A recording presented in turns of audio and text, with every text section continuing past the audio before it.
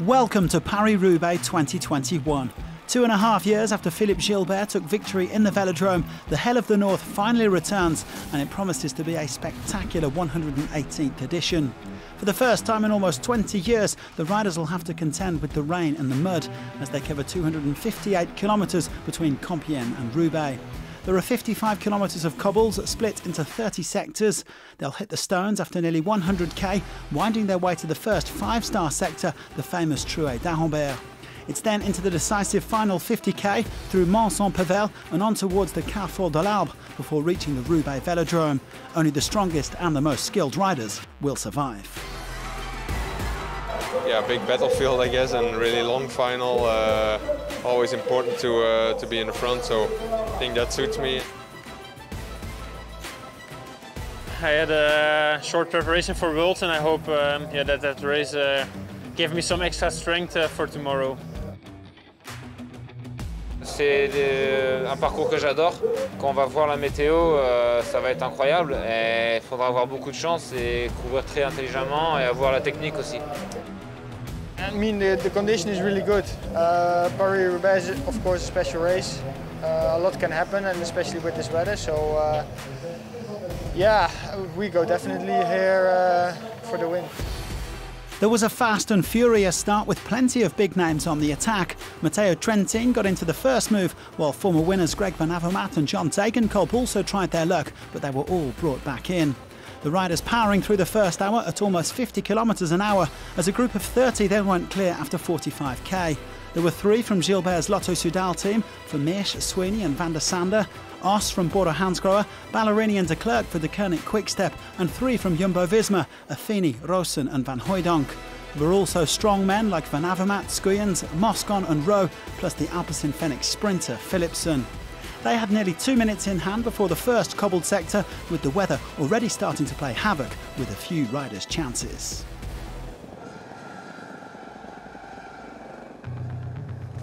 Oh, another crash. And it's a Groupama rider right on the front again, on the front of the peloton, is first to fall. And they were just leading in. And that's twice the Groupama riders have hit the deck on the front of the peloton. And here we go, Hannah. This is the first sector at Troisville-à-Anchy, and the pavé starts.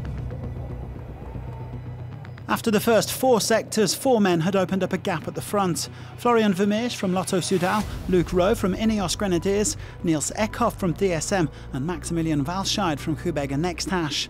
The main peloton of favourites was now almost 3 minutes back as the 2018 winner went to ground.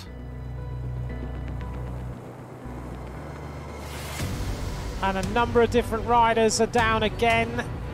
Peter Sagan has crashed. Taking a look where this crash happened. Another rider, just see how much standing water. Oh, no, no, no. On sector 24, 4 became 2 up at the front. Rowe was distanced and Walscheid crashed. Vermeersch and Eckhoff pushing on. In the main group, another former winner, Degenkolb, took a tumble, while defending champion Gilbert was briefly distanced as a few riders began to up the tempo. Wout van Aert and Mathieu van der Poel still in this main group.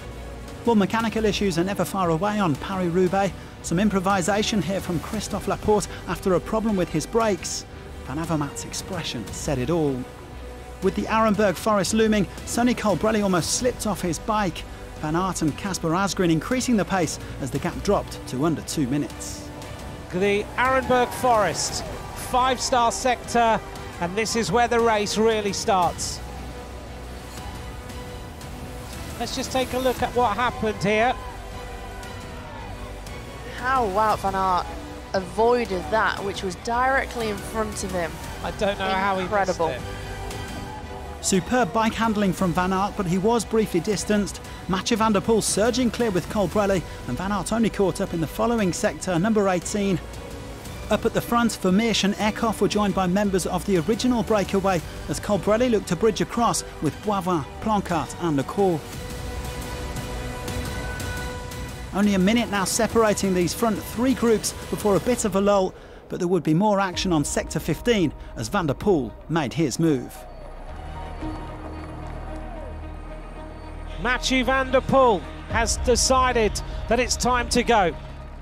Van Aert unable to follow his eternal rival Van der Poel, who was clearly a man on a mission. The Dutchman joined by the Canadian champion Boivin and the European champion Colbrelli as they hoovered up riders from the original breakaway. Van der Poel urging them on as they made contact with the second group on the road, containing his teammate Philipsen, Van Avermaet and Van der Sande. But there were still 3 more riders up the road at the front of the race: Moscon, Vermeersch and Tom van Asbroek. With 12 cobbled sectors remaining, they had around 50 seconds on the Van der Poel group. Maximilian Walscheid has crashed again, so has Tosh van der Sande, and Greg van Avermaet, the previous winner, is down. The first rider to crash was Walscheid. Here is the attack of Gianni Moscon, and Moscon decides that it's time to say goodbye to the rest of the race. Moscon leaving the 2 Belgians in his wake and forging on alone. Vermeersch and Van Asbroek were soon caught by a rampaging Van der Poel, who simply couldn't shake Colbrelli or Boivin. This second group still over a minute behind Moscon. But things began to unravel for the Italian inside the final 30 kilometres. Well, first he was forced to change bikes because of a rear wheel puncture. And it went from bad to worse as he entered the 7th sector. And it's Moscon has crashed. Gianni Moscon hits the deck after the bike change, the new tyres, and Moscon suddenly, having looked good, is on the deck. Moscon held on for a few more kilometres, but the writing was on the wall for the Italian, who was also struggling with his gears. Meanwhile, Boivin went to ground in Sector 5, ending his prospects. On the last 5-star sector, the Carrefour de l'Arbre, Moscon was caught and dropped by Van der Poel, Colbrelli and Vermeersch. One of these 3 debutants would win Paris-Roubaix. As they come into the Roubaix velodrome, a huge crowd cheer them in. Goosebumps for these riders who have never ridden into this Roubaix velodrome in this monument before. Here we go now, this is the sprint.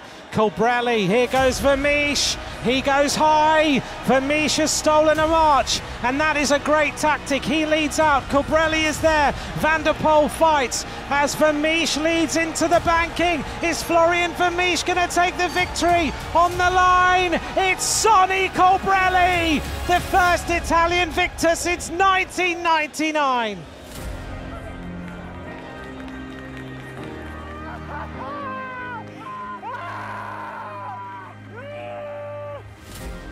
What a moment for Sonny Colbrelli.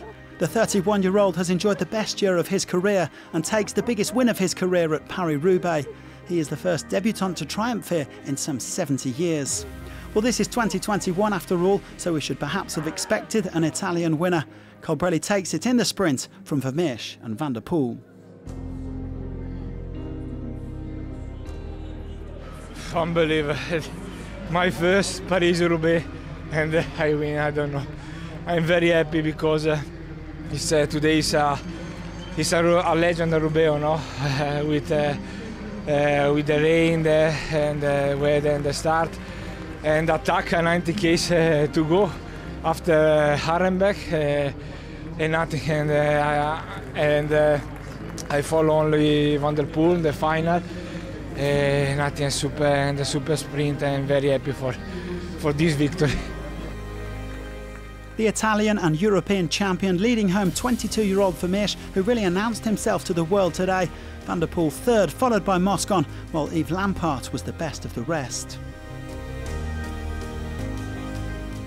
It was an epic edition of Paris-Roubaix, and the good news is that the Hell of the North will be back in just over 6 months' time. So do join us then, and thanks very much for watching.